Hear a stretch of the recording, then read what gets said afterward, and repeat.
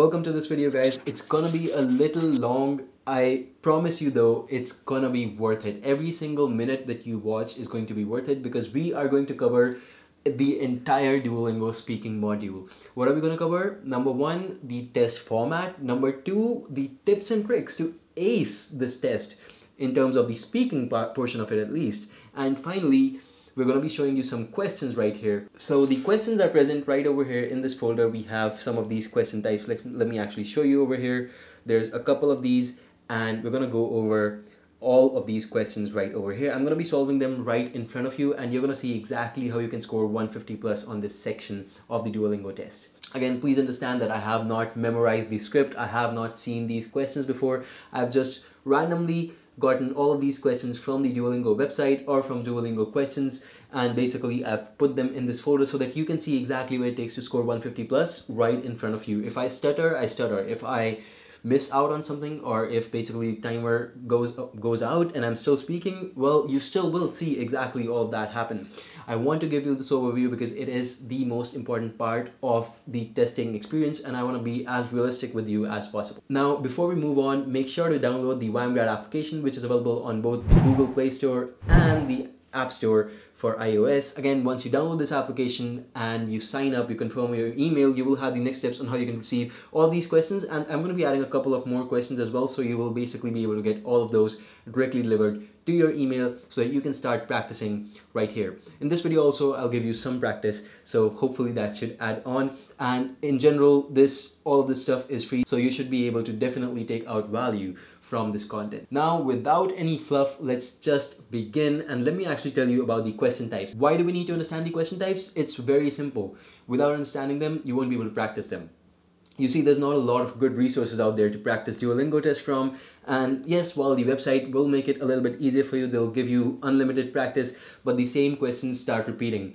And every time, if you're doing the same questions, well, you're not doing a lot of practice, are you? So that's why I'm trying to add as many practice questions for the speaking section at least in this video. The other sections will be coming on soon, and then I'll build you a full-fledged prep plan as well. All of it for free on this YouTube channel itself, so make sure you hit the subscribe button. Now, the question types. The first one is read a sentence aloud. You see a question, something like this. Let me actually show you over here on my screen. Read a sentence aloud. You will see something like this on your screen. Let me actually put it on this monitor and you will see it's right over here. You have to just speak the sentence. That is it. It's as simple as that. However, the sentences can get technical and complicated and long in some cases, but it's probably the simplest speaking question type that you will encounter.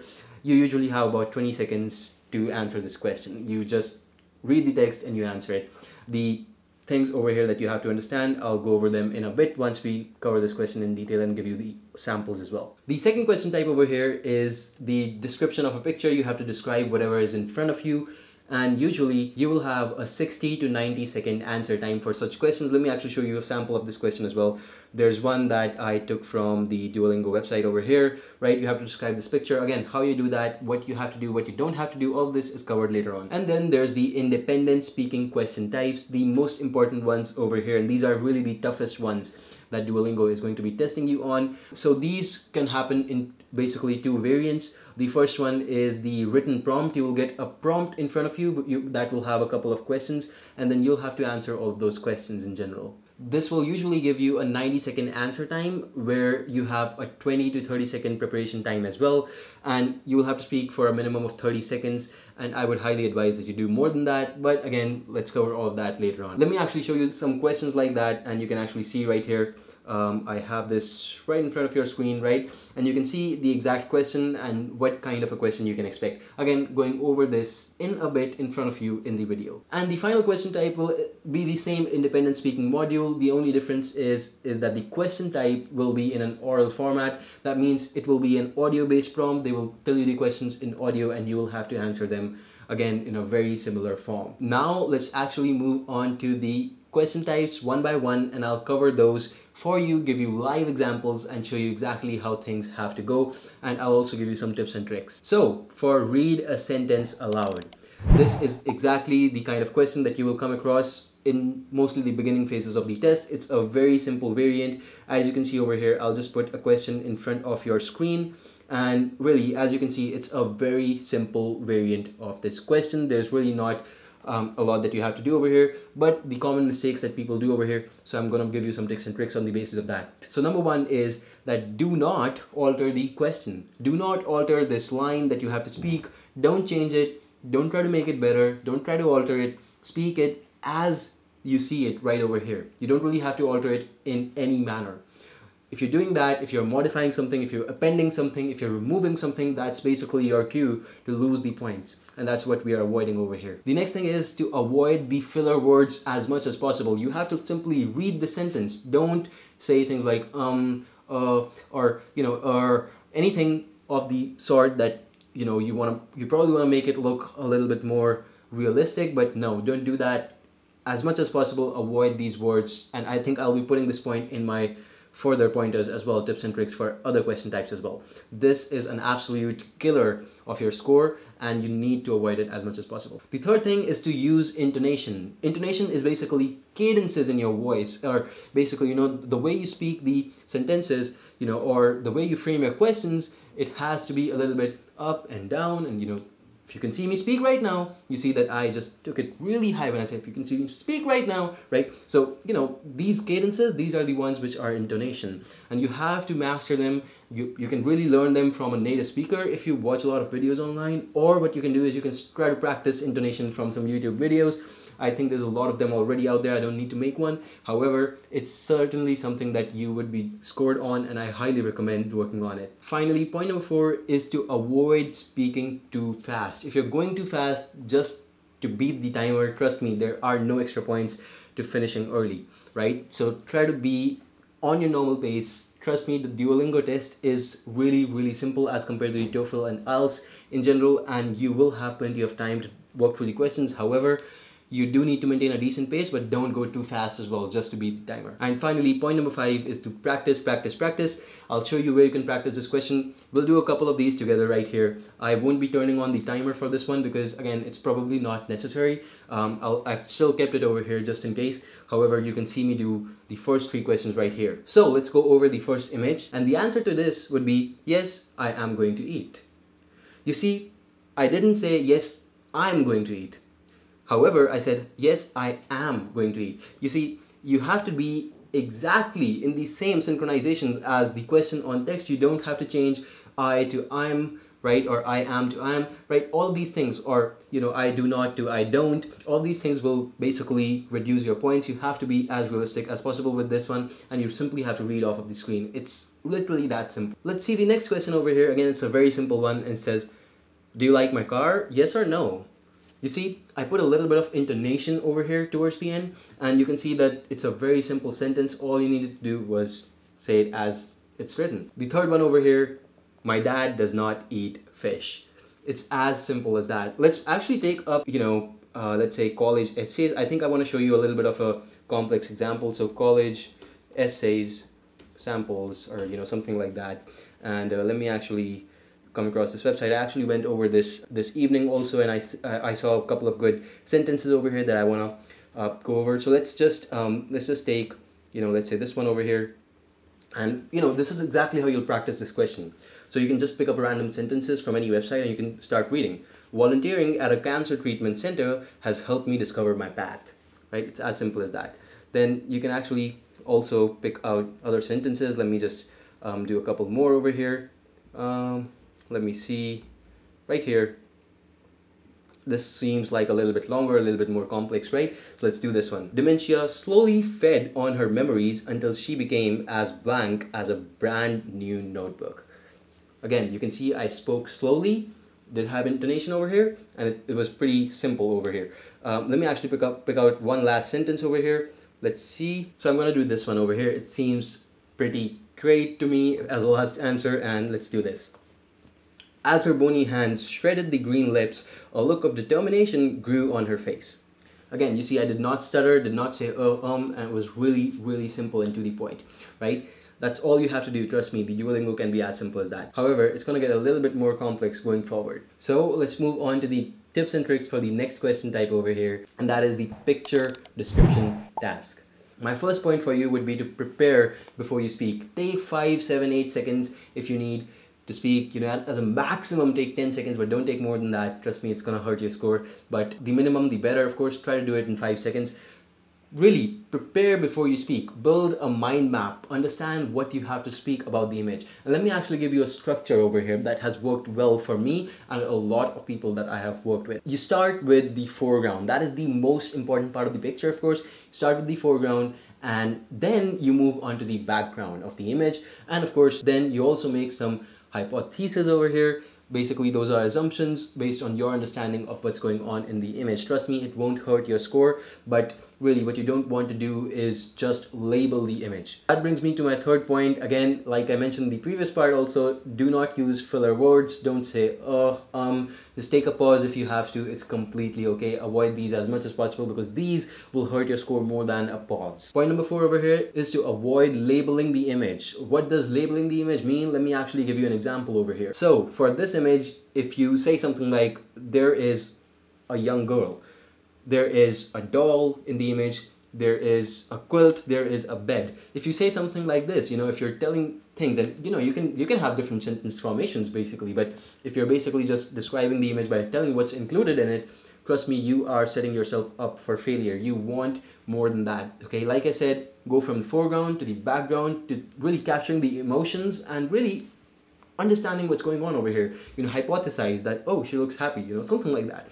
We'll actually go over here and do the example in a bit, but I just wanted you to understand exactly what is going on the screen over here and what you need to score well on this section. Point number 5 is to focus on your grammar, your vocabulary, and the substance of whatever you are speaking. It shouldn't be, you know, lacking substance. It should have the proper grammar. You shouldn't be, you know, using sentences that without grammar over here. And you should try to use a little bit of advanced vocabulary and at least transition words. Transition words like however or yet or, you know, something like furthermore. You know, all these things will help your score. It will help show off your English skills to the person who is going to be reviewing this. And of course, the more you can do that, the better it is. Of course, not to mention that in the entire speaking section, if you can have a little bit of a native speaker accent, that would of course improve your score even further. So without further ado, now I'm gonna do all of these questions live for you. There are 3 questions. What I want you to do over here is, before I actually do these questions, go ahead, start your own timer, pause the video, and this is the question, and you can literally just go ahead and, well, practice, right? First you answer this and then you can compare it with my answer. Hopefully that will help you in some way. So I'm hoping that you have finished at this point and I'm going to begin with my answer. I'm starting the 1-minute timer and then I'm gonna go straight into the plot. Okay, so observe carefully. The photo over here features a little blonde girl who is in her bed right now and she is all tucked in and it seems like she is ready to go to sleep. Now, the girl actually has a doll lying next to her, both of them looking very, very similar with the blonde hair on both of them and the white clothing both of them are wearing. It seems like they are almost trying to replicate the little girl. Of course, the girl has much more redness in her cheeks and she seems really happy as compared to the doll. She is lying in a bed with a pink colored theme with white dots on it. In fact, her pillow, her bed sheet, and even the quilt she is lying in all have the same theme to them. It seems like she is really happy to be in bed and she is going to sleep in a couple of minutes, hopefully, after this photo was taken. So you see over here, I finished 5 seconds early, hopefully, and you can actually do that. It's completely okay. You don't have to get cut off. In fact, if you do get cut off, that's also fine, but again, this was a pretty great example of how you should be describing a photo. Again, because I saw this photo for the first time, it was simply not easy producing an answer like that. And at the same point of time, when you really think about it, you can run out of things to say if you don't really do this well. So make sure to get some practice on this photograph again, and now we'll move on to the next one. So this is the next photo right here and we are going to get right into it. The image here features a young girl of Asian descent and she seems to be working on her university assignment. She is sitting down on a bench and working on her MacBook, and from the kind of clothing she is wearing, she basically has layers of clothing with a jacket on with a really huge fur around her neck. So it seems like it is winter time. And at the same time, if you think about it, the trees in the background also go to prove the same because there are very few leaves on those trees. The other thing you can see is there is the actual university itself in the background, and it seems like she is a student at that university. From my assumption, she seems to be working on either an assignment or taking an online test for the university in itself, and she seems really serious about it. Right. So as you can see, almost 8 to 9 seconds early, I finished in this case, and I've started as soon as the timer went off. Of course, you can take that time to prepare if you're not used to this, but given that I've done this a couple of times, I generally don't really need a lot of preparation and I can do that. But in general, since you're not allowed to use a pen and paper in the Duolingo, you can really just create a mind map. For me, I just went through the foreground first to the background, and I put in a little bit of assumptions in between and towards the end. This is the third photo over here, guys, and we're going to go over this as well now. We're going to start the timer and get right into it. In this photo, it seems like the students are sitting in a classroom and are taking a test they are really serious about. The photo features 4 students over here. The third one's face is actually hidden because of the second one, who is basically in front of it from this point of view. However, all of them seem to be really serious about taking the test. The first one is probably reading a question while the others are writing answers. The last one seems to be really into this test, and it seems like he has been studying all night and he has a lot of stuff to write in the limited time he has, so he is really into it. The photo also features a presentation room in the background, which seems to be separated by the foreground via a glass wall, and it seems like people in the other room that is towards the background are currently watching a presentation while the students in the foreground are taking the test. So you saw over here also I finished about 6-7 seconds early. It's always a good point to finish early so that you don't get cut off. However, if you do, don't worry about it and move on to the next question. It can affect you psychologically a lot in the beginning, and I don't want that to happen the first time on the test day. So just in case it does, you really have to put it together and understand that whatever you do next on the next question is affecting your score even further. So try and forget about it even if you got cut off. So this was my overview of the picture description question type. Now we'll move on to the independent speaking question types. I'm going to be giving you some tips to begin with. Now again, these would apply to both the written or the oral prompt, so I'm going to be combining those over here. The first tip for you guys is to really go ahead and plan. You're given some preparation time most of the times in these questions, and you have to generally work through a plan for the first 5 to 10 seconds at least. I suppose it's probably the best thing if you can just put that into planning. Again, you do not have a pen and paper, but you have to build a mind map of what you're going to do. You will always have some questions either on the screen or you would have heard them, so it's always better to understand what you have to do and how you have to answer them. So keeping those questions in mind and connecting them to one another really is the right way to proceed. In these questions, generally you will have a 90-second timer. However, you will be mandated to speak for at least 30 seconds. So what I propose is try to speak as much as possible. If you can speak for 75, 80 seconds, that's even better, right? Like I said, even in the last question you saw me speak, I was only leaving about 5 to 10 seconds, no more than that. And in this case, I would request you to do the same so that you can boost your score as much as possible. Point number 2, as simple as it may sound, it is to focus on the prompt. The prompt will have some questions for you, and you really need to put in the focus and answer those questions. Do not miss out on even a single question because you would be losing points for that.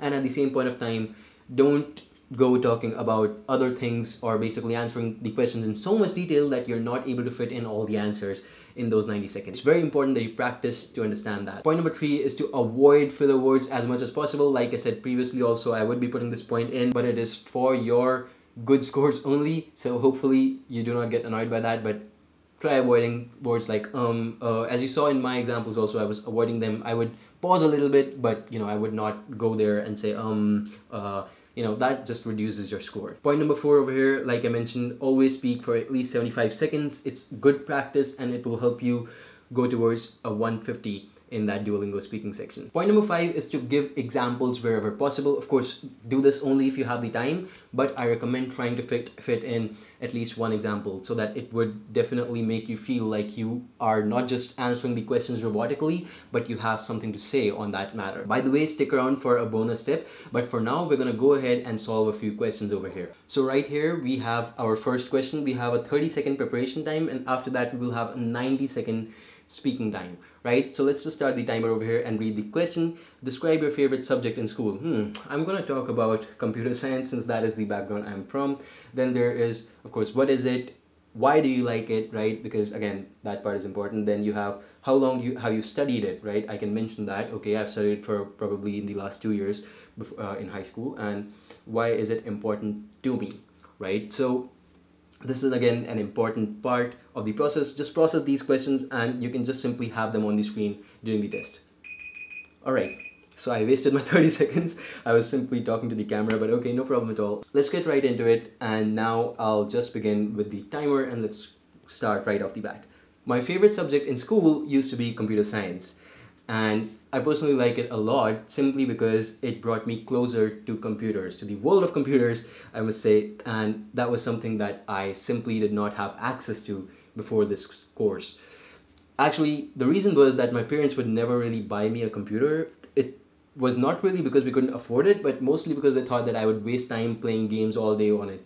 So I never really had access to the world of computers, and this course actually helped me get that access. So I was really keen about it in the beginning because of that reason. However, in time, I actually started doing a lot on computers, and right now, most of my work happens on computers, and I'm really amazed by the kind of programs we have built. So mostly that is why I like the subject.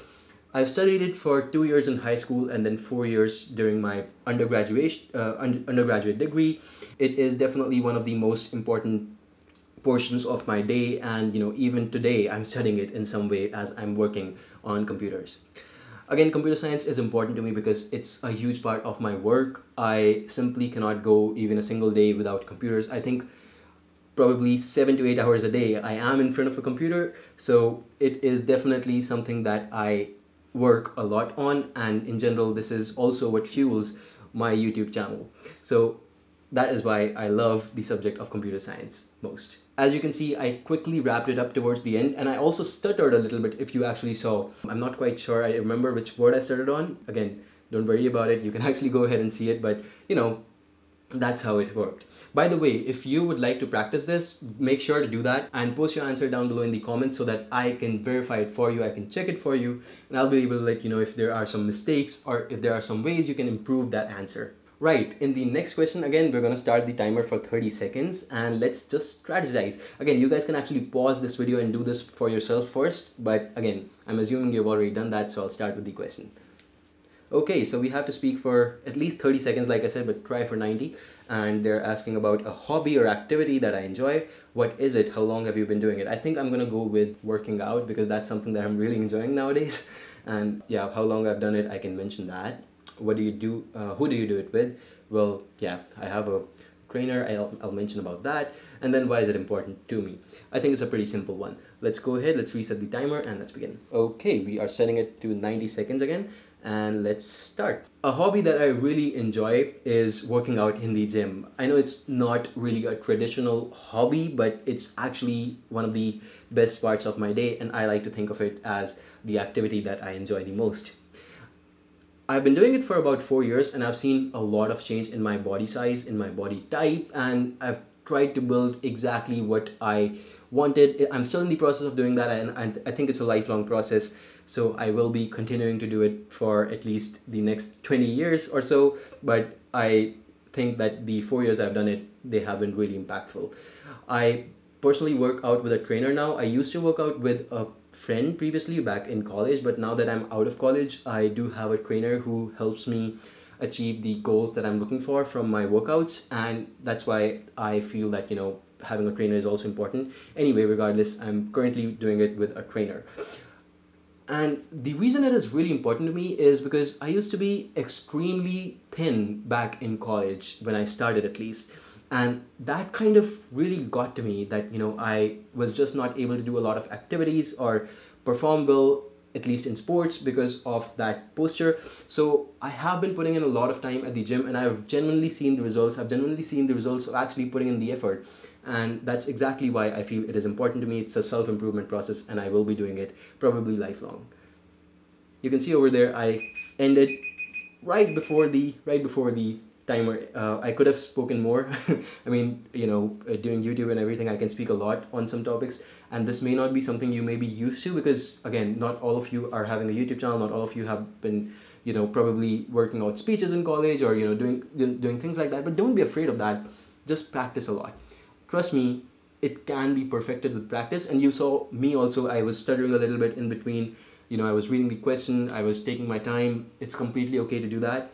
Just try your best, and this kind of an effort, if you can put in this kind of an answer, you will see that you will have a score well over 150 on the speaking section. We'll do one last one for you over here, guys, and let me actually open that up. Right, so this is it. We're gonna spend 30 seconds to really strategize and understand what we're going to be talking about, and then we'll move on. You can really pause the video over here, you can do it for yourself, and then you can compare your answer to mine.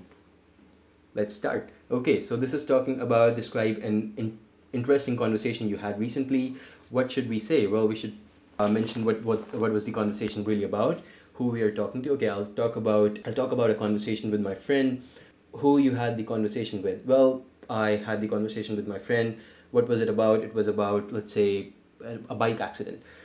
Where the conversation took place, okay, I can say that and explain why you found it interesting. Okay, cool. So I'm gonna start over here. I'm gonna put the timer on 90 seconds and let's start. One of the most interesting conversations that I had with a friend of mine recently was when we were talking about a bike accident that we were both actually a part of. We were basically on top of our bike. We were going to his place, and unfortunately what happened was there was a learner driver and he hit our bike, and yeah, that actually caused a lot of damage. Again, we were actually okay. However, this conversation was happening later, after 2 months after the bike accident, when my friend was actually at my place for a night stay. The whole reason why I found the conversation interesting is because when we were in that situation of the accident in itself, we really had our mind in a different place, and it was really hard to think about it from that point of view that we're thinking about it right now. I mean, right now when we discuss it, it's mostly in a funny sort of a way, but at that point of time it was sort of horrific. So I find that quite interesting, how we can kind of forget our sorrows or mishaps in the past, and we can just focus on having a good laugh out of them sometimes. And that's majorly why I found it interesting, the whole process of different perspectives and being able to process things in a different way in different times. Well, I think I find that really, really interesting. All right, so I finished again 4 seconds, I think 4 to 5 seconds before I should have, or the maximum time, right? And trust me, that is good enough. You don't need more than that. Hopefully, I have given you the pointers over here. Unfortunately, I won't be able to give you the answers to the oral plots, or answers to the prompts which are basically spoken, because I could not actually get the questions for that, unfortunately, at this point of time. However, if you comment down below, I'll do a lot of research and I'll find some questions, and either way I'll make a video for you. Hopefully this video gives you an understanding of what you need to do to get a 150 plus on the Duolingo. Again, some bonus tips for you. If your vocabulary is a problem, trust me, that will continue to create a problem on the test day as well. So what I recommend is either go online and find a good word list for you. There's a lot of websites with words that you can study and you can learn. But my recommendation is, whenever you are solving questions on this test, you can actually go ahead and write down the words that you do not know, right? Whenever you come across a word, just write it down and really just make your own dictionary. And I personally love that. I think that if you can do that, that is probably the best way to go about it. That's basically the process of learning the English language in general. You have to have those word meanings. I know it doesn't look good, and I know it's a lot of effort, but trust me, when you do put it in, it's generally going to help you a lot. And finally, as I mentioned, these YMGrad applications, you can go ahead, download them for these questions and more.